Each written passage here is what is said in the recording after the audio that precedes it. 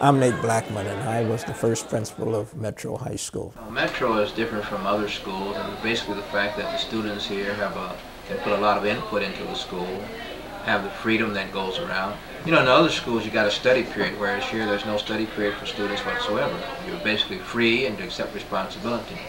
And you're just also subject to take out your own courses. You know, in a regular high school, you're programmed for your courses. Here, you select your own courses, you select your own time of going to school, and you're basically on your own. The classroom was Chicago, and the halls of Metro were the streets. Metro, the Chicago High School for Metropolitan Studies. Citywide in catchment area, citywide in curriculum content, citywide in educational vision. Metropolitan Studies means what it says. Metro is a curriculum in the city and of the city. It uses the resources of the city to put together a contemporary urban program. The first time I came here, I always had the feeling that the whole city was mine and I could use it. One important asset that Metro's given me is I've sort of opened up a little more to learning. You know, it's one thing to learn as it's dealt with in regular high school, and it's another thing to want to learn or to know how to learn. Metro students are brash, colourful and self-assured, as restlessly mobile as the city itself. They use Chicago as their classroom, picking up credits at a variety of locations all over the city. Metro existed in a particular time in history and a particular place. Shortly after Martin Luther King was assassinated, it was shortly after what's been called the police riot at the '68 Democratic Convention. Out of the riots and the boycotts, people felt that something else had to be done to create a new type of school situation. The Urban Research Corporation made arrangements with Jim Redmond, who was the superintendent, to develop Metro. I was the principal of an elementary school, and it was advertised that they were looking for a principal to go to a new school, and they were looking for someone who was supposed to be creative and innovative. And I was in this school, and I had changed some textbooks that had not been changed in a number of years, and that made me a very creative, innovative principal. And so the Urban Research Corporation came to interview me. Nate Blackman was just very open to all of the ideas. I mean, these were, for education, really radical ideas about how to operate a school. So I took the approach, we will go ahead and create new things regardless of what happens. And that is the difference. There was nothing in my mind that I had to look back and focus on thinking about, if I do this, this is going to happen, because we were creating new stuff. The way that I ended up going to Metro was that Metro had this lottery that was available to all public high school students, and the lottery was meant to be a reflection of the demographics of the city and also draw students from different parts of the city. I filled out this form and handed it in late, and a couple of weeks went by, the lottery happened, I didn't get a letter or anything, and then one evening I got a call from a faculty member who wanted to speak to me and was calling from Metro. And was I interested in going to Metro? And of course I said, yes, I was interested in going to Metro. When does it start? It starts tomorrow. You have to be downtown tomorrow at 9 o'clock. So the next day I was on the train heading downtown to go to Metro. The final thing I got from the board before I got the job was, you can be creative, you can be innovative, but don't fail. I came here in January of 1970, and actually school started February the 2nd, 1970. And when the students came in, they were voicing their opinion. And the teachers were coming in, and since things weren't set in stone, they were voicing their opinion. And the parents that were sending the students had their opinions. And of course, Nate had an idea in his head of what he thought this would be, but the best thing was that everybody listened to each other. It's very little prejudice. I'm not going to say there's none, but it's been narrowed down a great extent. and I feel that's really beautiful. Total freedom, total trust of everybody involved in school. We have a beautiful education system that's going to grow, and other people are going to take this. It's going to develop into a worldwide thing, and education is just going to be so great for many people. We were inventors, whatever you want to call it. We were inventors. We were creating new things, new designs. We were trying everything out. And so just go ahead and try it. And if it didn't work, set it aside and try something else. And so there was no fear in us. There wasn't a question about why Metro existed or that Metro was an experiment. This was the way to learn. This is the way that we need to teach our youth. And Nate knew how to be a leader without being top down. He knew how to be a leader by example, by being an amazing role model for all of us. And Judy Quanbeck came in, and she had this thing with the counseling, and she could write all over and get classes taken and get students in college and everything. And then you had, like Lee came in as the assistant, and he brought a compassion. Well, I like the fact that there are less students. The 350 students is a much closer feeling between students and teachers, more of a family kind of spirit. Students come from all over the city, different racial, ethnic, social backgrounds. They used to call us a Maverick. That's how we got the name Mavericks, because we walked around, we weren't arrogant, but we walked around like, we're going to try this and we're going to see if it works, and if it doesn't work, we're going to try something else. And we're not concerned about this here, we're concerned about students and education and staff. Then one day, I heard the students call Lucinda and Robin, and I said, what's going on? Well, we're going by first names now. I said, first names? I said, well, I'm Mr. Blackman, I'm the principal. Hey, I don't know about no first names. Everyone, principal, assistant principal, teachers, students, should all be equal and by a first name basis. And when they got to call me Nate, oh, Lord, God, boy, it was like, oh, hi, Nate. And I better speak to them, you know. It was just that type of thing. We didn't have titles. We didn't have Mrs. or Mr. anything. We addressed you by Paula and the principal by Nate and others. You show respect by your relationship and how you interacted with the person, not by some arbitrary title. And I never had an experience, of course, when you're on a first name basis with your teachers and the principal. So yeah, that was just totally different for me. And then the second year, I don't have the address, but it was on Plymouth Court near Jones Commercial. And back then, the south end of the loop was nothing but a bunch of peep shows and pawn shops and us. Yeah, I'd get up in the morning, I'd have breakfast, I'd get on the L, I'd go downtown, and I'd take the bus that goes to the museum campus and end up over at the aquarium. Don't forget to look inside of the operculum and take out a gill out of each specimen and place them out on the paper. As an ancillary teacher for Metro, I'm left pretty much to my own devices. I get communications from Metro through the mail. I get a phone call once in a while. I have a roll sheet where I check off whether the kids were here or not, and I mail that back. So the contact can be very little. I taught it by myself for a couple of cycles, and now Mike is in helping me out. And I think that's probably the most successful way that we've done so far, is to have sort of a team approach. We went through an interviewing process to become teachers at Metro. So I went through the interview. There were 3 teachers and 2 students interviewing 4 or 5 of us. And we sat in a circle and we answered questions, and I was so nervous I put my hand under my leg so I wouldn't be shaking my hand. But I got through it, and then, lo and behold, they had us playing some game.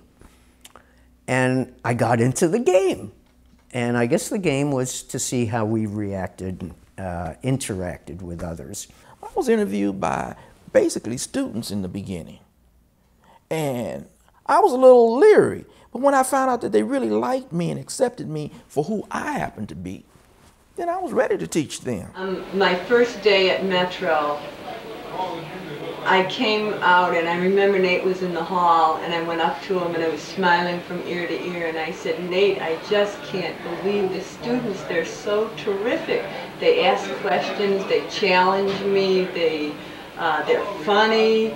And he just nodded. He said, yeah, I know. All new teachers say that. They're exciting students. They're students who choose to come and make a move and take initiative to do something different. So they are not the usual dyed-in-the-wool kind of student. I find them very interesting. Metro became the #1 alternative school in the nation, and that was based on staff and the student body and what transpired. Students were given a catalog of all the various classes that were being offered, and then they could choose. They knew that they had to fulfill certain requirements, just like anybody else in Chicago public schools, but within that they could cobble out a program that would fit their interests and their needs. And the way we graded and students, no A, B's, or C's. It wasn't you were better than this. You were set in with the teacher. You're going back and forth as to give credit or no credit to the student. They had to justify their reasonings why they were supposed to get credit, and you had to justify why you were not going to give them credit. And this made everybody talking, and it just made a talking session where people could get together. And Metro gave these students that chance to question anything, regardless of how well you liked the teacher or whatever it was. You had the right to ask. And this made teachers better teachers. What does that mean? Being on Michigan Avenue was a lot of fun. Every day was a field trip. Everyone likes field trips, and every day at Metro was a field trip because we were on buses and L's and seeing sights and people and talking, and every day was an adventure. So every day I liked going to school. I took a class that was held in the Indiana Dunes. The most important part of this program today is to have you get involved in the program by making decisions or learning how to make decisions concerning land use policy. The land is there, and nature is set up in a certain way. It could be a red oak or dogwood, but it's either a sand cherry or a red oak or dogwood. I took Black History with Shelby Taylor for 2 years. Most of our Black Studies classes are held here at the Center for Inner City Studies. We are trying to teach youngsters to think, to be politically aware, to know who they are and who they are in response to other people, how they fit into things, and what they ought to be about in terms of their life goals. I believed in Martin Luther King a lot. I didn't know too much about Malcolm X till I started taking this class. I didn't know that he didn't believe so much in what King, said. I always thought that they were like together, like everything. I never knew that, he was really against what Martin Luther King was doing. So when I started at Metro, I decided to take a pottery class with Carol Block. And that was held at Jane Addams Hull House and Belmont and Broadway. I took pottery every single quarter for 4 years. So I was hooked. Now I'm a professional potter. I sell in galleries, I sell in art fairs, and I love it. I loved all of my time at Metro. I was in 33 East Congress, the only building I've ever known, from 1980 until 1984. What I remember most about 33 East Congress is the setting itself, because it was in a high-rise building. There never was the same standard kind of day at Metro. And then we didn't have in our gymnasium was Grant Park. You'd see fleets of people trekking out to the park and trekking out in soccer gear and what have you. I was on the softball team. Yes. Steve, I believe, was overseeing that. And we had a good run when I was there. The Metro, being the school without walls, indirectly told this inner city kid who had never been outside of his community, frankly, before I came to Metro, told me that the whole learning process was beyond the school. When I elected to take the Second City course, I'd never been that far north in my life. Didn't know North Avenue and Piper's Alley and all that even existed. The point of the class was it was an improvisation class. Now we're all trees, and you began to be treed. And it's cold, and so that whole piece, and it taught you to get I'll say, besides yourself, some people will say get over yourself. Barry was very, very knowledgeable when it came to math, and he was very encouraging. He was just one of those kind of men that was like, look, you don't understand it, come here. We'll work with you, you know, come on. And he'll break it down for you. Yeah, but all our teachers, literally, very, very connected to the students. And then the last place we were at was on Wendell, which was a very small facility and took us away from the loop. As I say, Metro was an experience that was always about change. And I think that when Nina arrived, we had been sort of shocked at the fact that Nate was actually really gone. But what we were left with was the confidence of the program, confidence of what we did. So we did what we did. We did not change because someone else was coming. And what I appreciated about Nina is that she didn't make any moves for about the first year, because she was able to sit back. And I think once she found out how we connected with the students, I think it was then where she came in and made her niche. And I thought that was positive and good.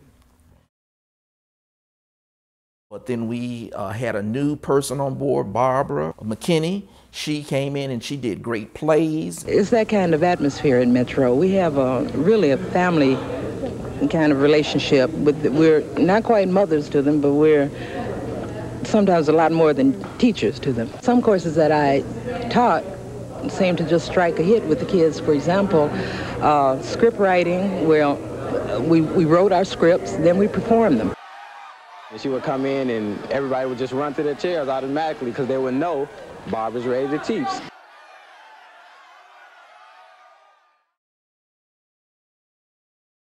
We first started out as being experimental. And then later on we were considered alternative. And this is symptomatic of alternative schools. They begin to move more towards the tradition as time goes on. When Metro was demoted to being a program, it went to Crane. The doors are now closed at Metro High School, but many of its students showed up anyway. The school at Wendell and Wells on the near north side has been a base for kids taking classes throughout the central part of the city. My grandkid, the one who's been here for 3 years, he enjoyed coming here. He felt free coming here because there was no gang violence here. He would get up every morning, get dressed, and come to school with some dignity. And I can't tell you more that the odds for a young African-American male from Inglewood, the odds were stacked against me, as is evidenced by many of my friends today, against me as I returned every night to my community. Metro really played a critical part in keeping me moving forward and letting me know that the world, again, was beyond the 4 rooms, walls, beyond my community and beyond sort of my own measure of what was possible. I had to keep dreaming. Metro, in my mind, is a nirvana. My friends, the teachers, I felt that we were one big family. People literally cared. So it wasn't just you just showing up to school and it's like, okay, you're here, you're sitting down and you just go about your business. People literally cared. Metro was a home, it was a community, it was everything to everybody. And that just came about by us all coming together and working as one.